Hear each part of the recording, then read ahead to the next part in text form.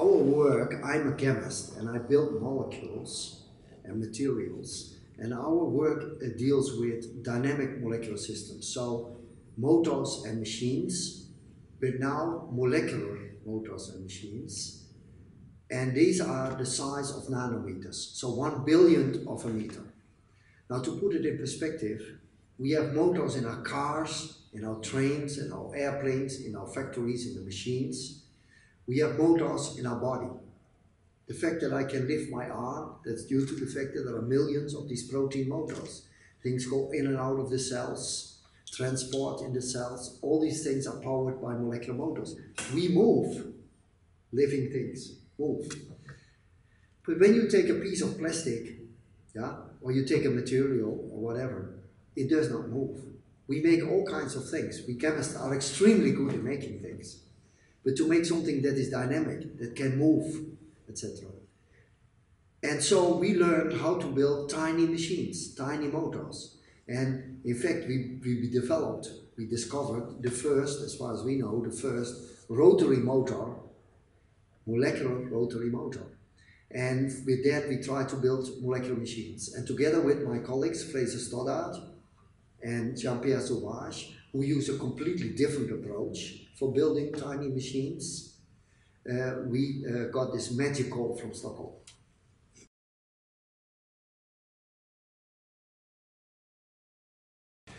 Yeah, this is a very interesting point, this interdisciplinarity. Going back a little bit in time, we started indeed with the idea of making information storage systems, 0-1 switches. I will discuss this tonight. We started with the process of fission, which is also a switch, but there are millions of them.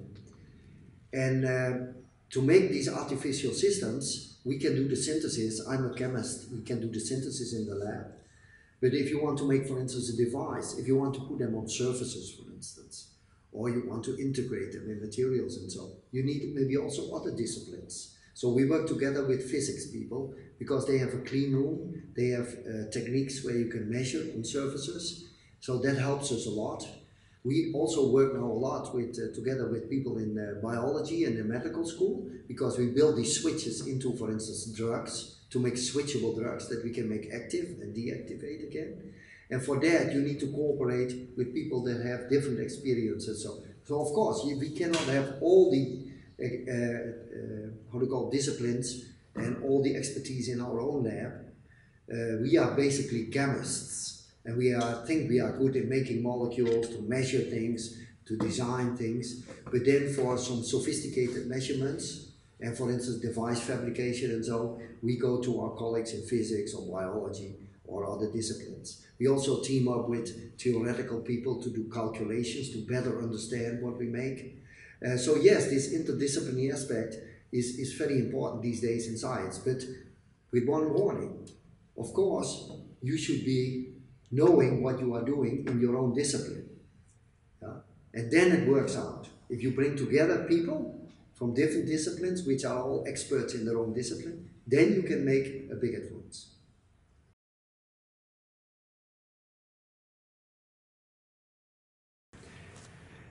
Yeah, that is, it's always difficult to remember what were these decisive moments where we crossed borders. But I think one of the moments that I remember vividly is where we worked on liquid crystal materials. And I had no experience with liquid crystal materials, and then we used our switches and motors in liquid crystal materials, and suddenly we got completely different effects, because in a liquid crystal material, what you know for your displays, your smartphone, your flat screen, you get all kinds of mesoscopic effects and amplification over different length scales, and that gave all kinds of new phenomena, and that was really wonderful.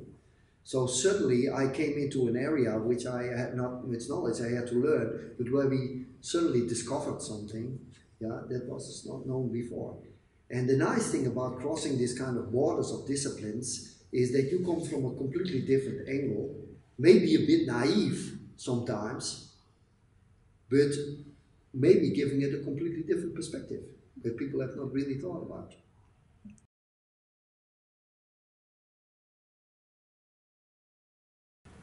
Yeah, honestly, I was lucky to grow up on a farm in a very remote area on the German border.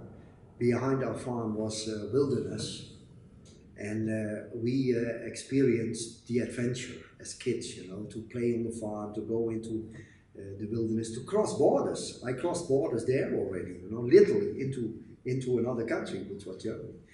But this is quite a unique situation when you grow up in such a small village, you know, in such a situation. But you also have to realize that nowadays you can experience many other things, you know, to explore. I think it's not so much about where you are, yeah, in what situation. It's more an open mind, to be curious, to explore, to want to know, not taking everything for granted, to try to discover, to find out. I was always extremely curious when I was a kid to find out. And of course, on a farm, you are curious. How is it possible that from such a tiny seed you get a sunflower of 3-4 meters tall with a beautiful big flower? How is that possible? Reading books, but nowadays looking at internet, looking at your smartphone, discovering things, etc. There is a lot to figure out. If you have a curious mind, and if you are open to that, you ask questions. The most important thing is ask questions. Why is this?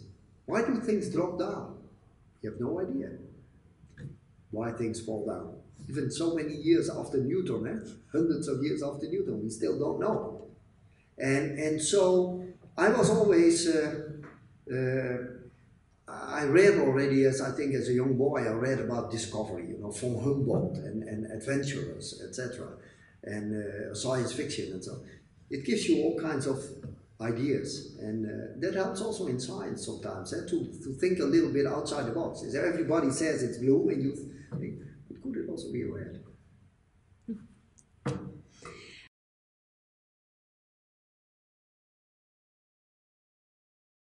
You inspiring teachers helps a lot. Teachers that know a little bit more than what is only in the book, but can put it in the proper context or challenge you a little bit and say, hey, this is something that is not very well understood. Yeah. So to trigger the minds of the young kids, of the students, and it is really wonderful if you have that kind of teachers. I had a teacher in high school already. Yeah, I will show his picture tonight. That was very inspiring in this respect, because he did with us experiments in the classroom. Yeah, and I saw beautiful crystals, and I smelled either nice smells or dirty smells, but it sets you thinking, and it's a great experience. And I wanted to do experiments myself. And then when I was at the university, I had a professor, which was an American, and he challenged us a lot. And for me, that was really good. He said, this is something nobody has done. And maybe you should try it. And of course, you should realize that probably it's not possible, but at least it's challenging. Eh? And then when I made my first molecule, and I came to my professor, and he said, nobody has ever made this molecule. And I thought, wow, this is fantastic. This is great. This feels wonderful. Yeah. Yeah, it was absolutely useless, but it was a wonderful, fantastic system. To have that kind of feeling, eh?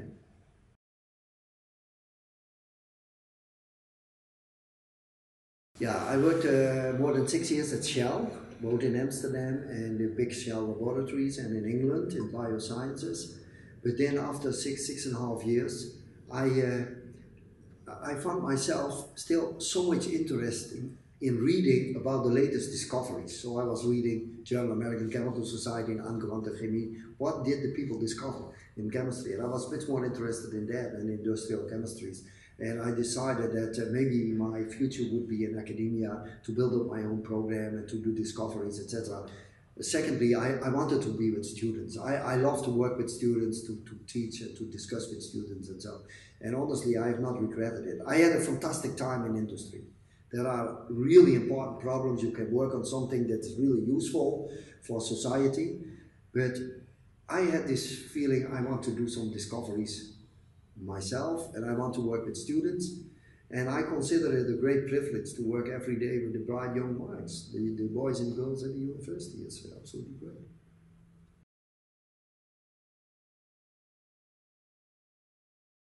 might be different for different people, but for me, after the university, I came to the Shell laboratories, and that was at that time. This was this big central research facility, yeah? Like Bell Labs and DuPont Central Research and so. They existed still in those days in the 80s, and this was for Shell, for instance, it was like the catalysis university of the world. They did absolutely fantastic things there, and it was an environment where they had equipment and facilities. They did the most modern things. And then being in an environment with colleagues and scientists that are extremely stimulating, that are challenging, that discuss with you, etc. This is also in a good laboratory or in a good department. You have colleagues, you have not only good students, but you have also good colleagues, you know, where you can discuss with. And you don't always have to agree, but the fact that they challenge each other and keep each other sharp, and then together build facilities and so that you can do frontier research. I think all these aspects are important, and it should also be a good atmosphere. Yeah, that you drink a beer now and then together. That's also important because science is also about having fun. It's often very difficult. It's lots of hard work. Don't forget, discoveries are not coming easy. You know, you have many mistakes and failures and uncertainty. If you cannot stand uncertainty, don't become a scientist. But you should also have a lot of fun. And you also sometimes celebrate because you make a discovery, even a small one. But that's how science works.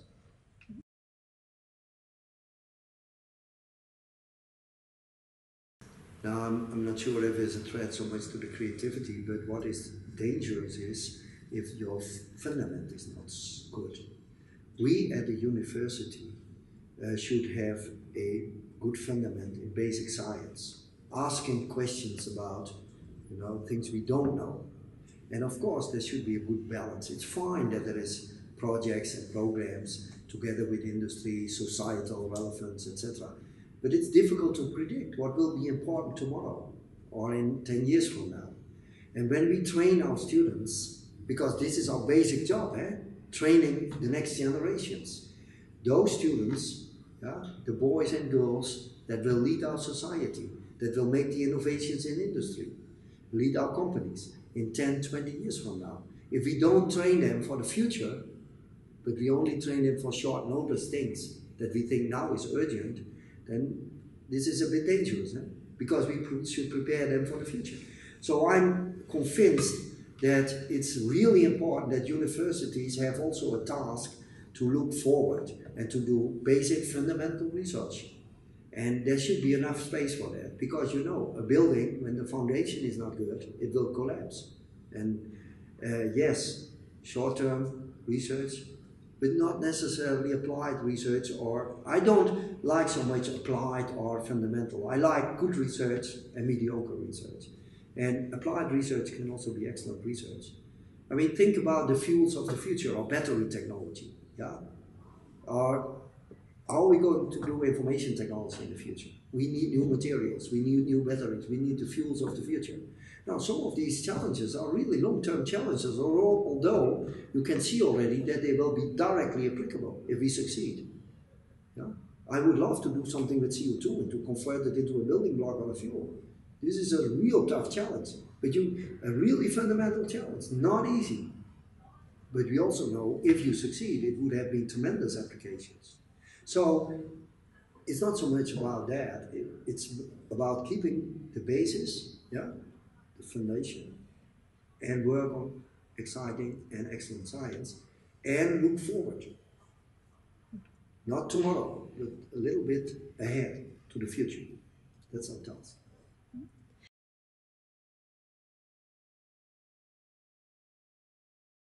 Yeah, that is always a difficult one, because there can be enormous frustrations. Science is hard work. You get a lot of failures before you succeed. You can have a luck, you get a lot of success, but sometimes it takes a while. And of course, you have to stimulate each other and encourage each other. And I always try. I like also the students to walk on 2 feet. That is to say, one more tricky thing and one more less risky thing. So at least that you get some success. Because you cannot afford to have 3-4 years and no single result. Because every person would get frustrated. So I always try to build in some safety, that also there will be some project or something where you get a nice publication and so. Maybe it's not skyrocketing research, but there is so many problems, you know, to work on. And we also work on, or try to work a bit in a team, so that you team up with some mates in the lab, that you work together on the project and so, to help each other and stimulate each other. But in general, it's not such a problem that you have failures, because you learn a lot from it. And of course you should realize that this is research. If you can predict everything beforehand, you maybe don't want to do that, because it doesn't give the satisfaction. It gives also a fantastic kick when you really accomplish something that has cost a lot of energy and you manage to do it. This is, I think, a bit the kind of, this is the playground of science. Yes, we should play, yeah, but you should also build in a little bit of security that you get sometimes some success. But the excitement of being a scientist, doing science, there's never a dull moment. There's always something interesting. And you can learn so much. And that's the beauty of science.